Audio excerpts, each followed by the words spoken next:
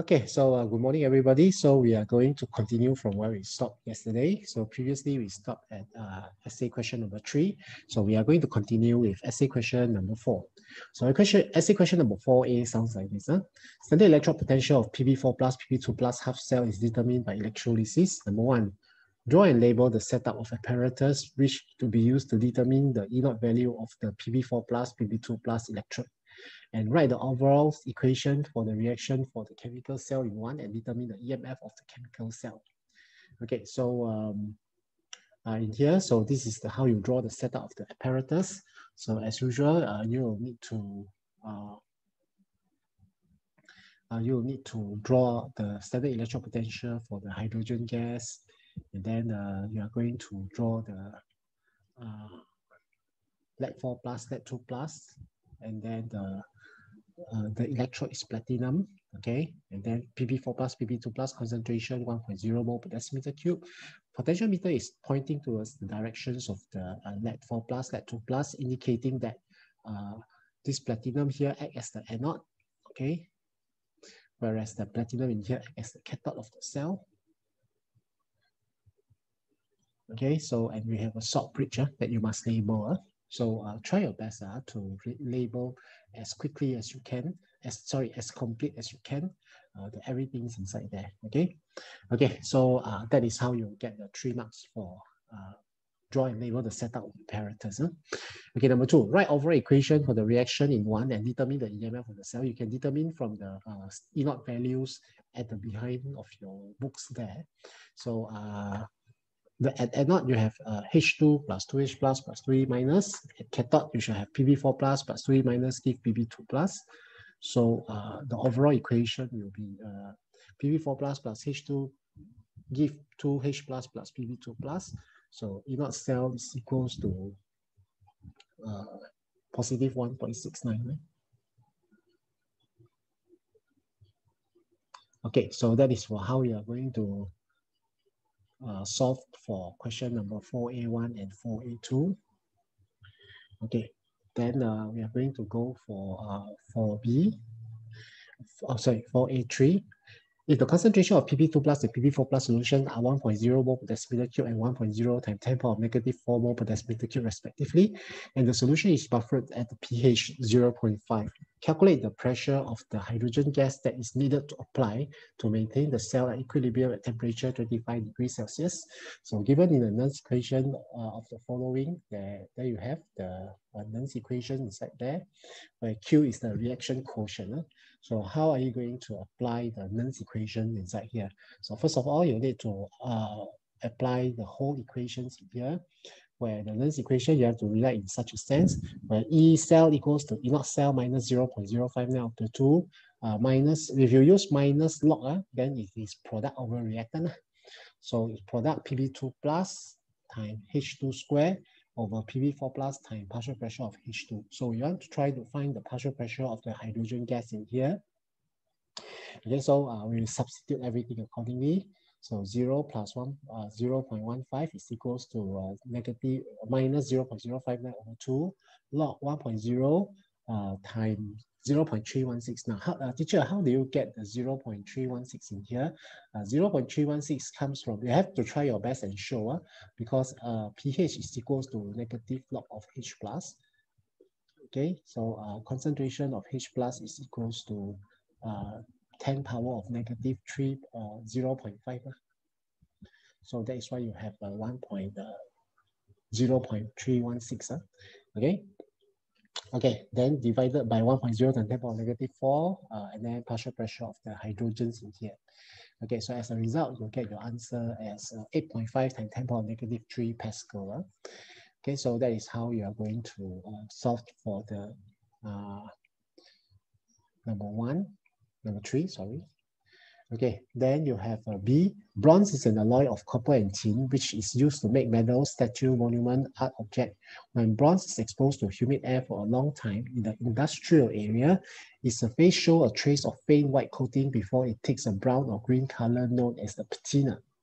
By using relevant E0 value, explain the appearances of the faint white coating in the bronze. Okay, so now in here, because the bronze is made of the alloy of copper and also tin.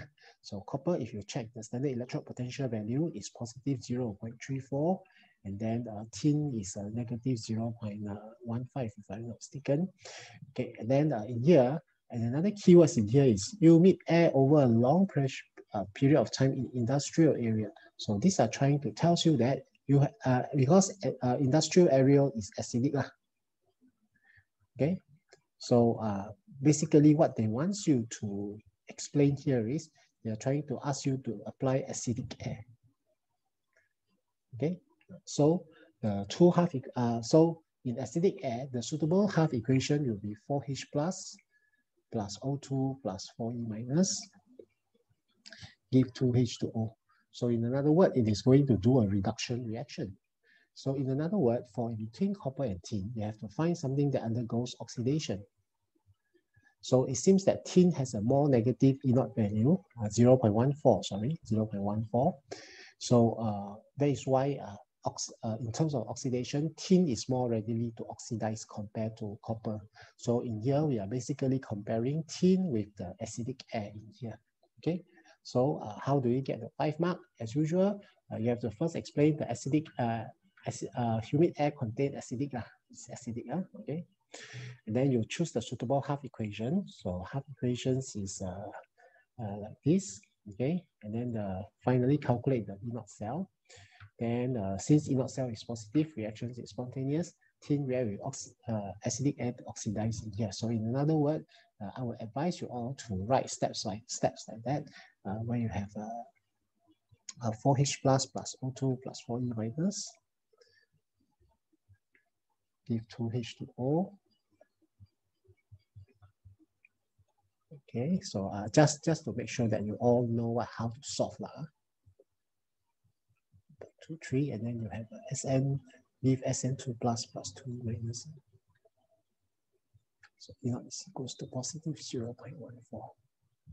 So that is how you get the overall E0 cell in here equals to positive 1.37. Okay, summation of the E0 values in here. Okay, and since the E0 value is positive, the reaction is spontaneous. So you react with acidic air to oxidize to become tin 2 plus. Okay, so just write the equation accordingly, calculate the E0 cell, and then you get your answer. Okay, so this is how you are going to solve for question number 4. Okay, so immediately we goes to question number 5. Okay, any questions so far? Okay, hopefully no problem. Okay, so if no problem, then we goes to question number 5. Okay, a galvanic cell is constructed by immersing a piece of copper wire in 25.0 milliliter of 0.2 copper sulfate and a zinc strip in 25 centimeter cube 0.20 mole per decimeter cube zinc sulfate. Draw and label the setup of apparatus to construct galvanic cell. Write the ionic equation for the cell. So in here you have to draw the full label setup. Then you have a zinc plate in here, zinc strip, and then copper wire. Okay, zinc strip. Okay, so you have to also label, this is the anode of the cell. This is the cathode of the cell. Okay. Okay, so this is how you draw the setup of apparatus. So you show also the flow of the electrons that goes through here. Okay, concentration 1.0 mole per decimeter cube, 25 degrees Celsius. Okay, and then you must have a salt bridge in here. Okay, so there you have a complete head cycle, the diagram to explain the.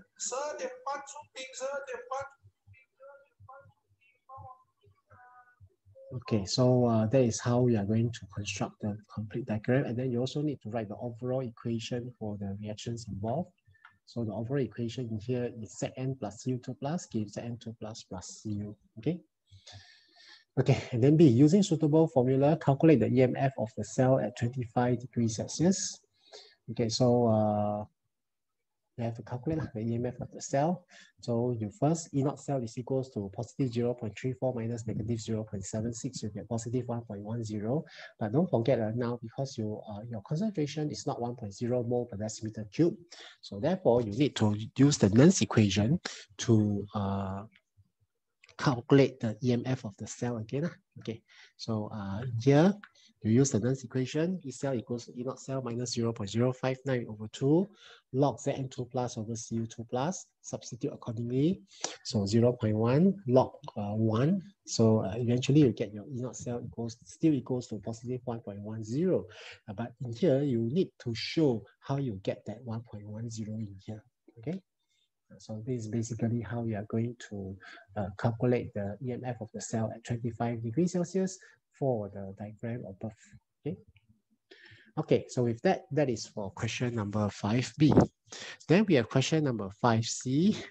Explain what will happen to the EMF if a small amount of concentrated ammonia were added to number 1, copper sulfate, number 2, zinc sulfate.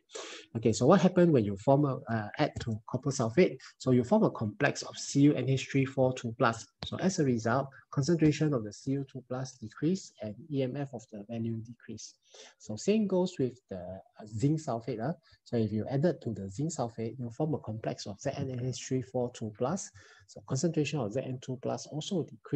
As a result, EMF increase as equilibrium shift to the right. So that is how you are going to explain what is the effects towards the EMF of the cell if the concentration, if concentrated ammonia is added to each of these complexes. Okay, so that is how you will observe.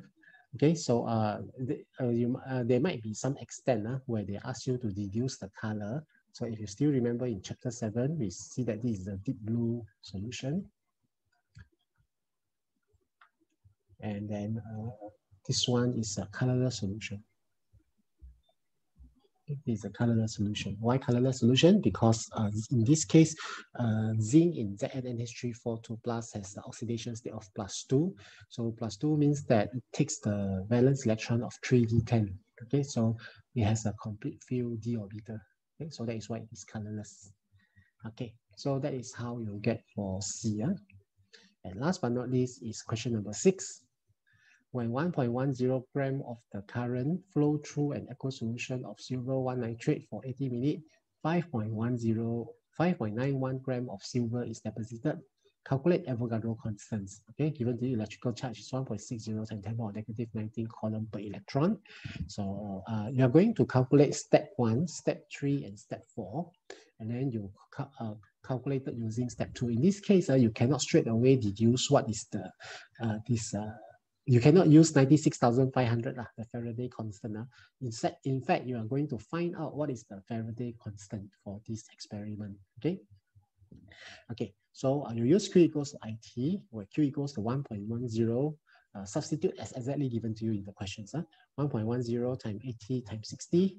So you get 5280. So mole of silver is 5.91 divided by 1.108. So since Ag plus E minus give Ag, so a mole of electron is also equals to 0.05472. And then you use the mole of quantity of charge divided by the mole of electron to get the Faraday constant, where you have 5,280 divided by 0.05472. So you get the 96487. So the 96487, you divided by the charge of electron, 1.60 times 10 power negative 19, to get your Avogadro constants at 6.03 times 10 power 23.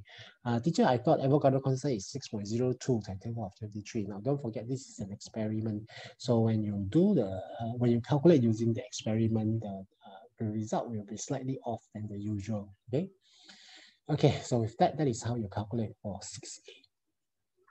As for 6B, hydrogen-oxygen fuel cell are used in the spacecraft. Using potassium hydroxide solution as electrolyte, draw and label the setup of the fuel cell, 3 marks, and then write the half equation, hence calculate an overall equation, hence calculate the EMF of the hydrogen-oxygen fuel cells in here. So you have to try your best to draw a label diagram.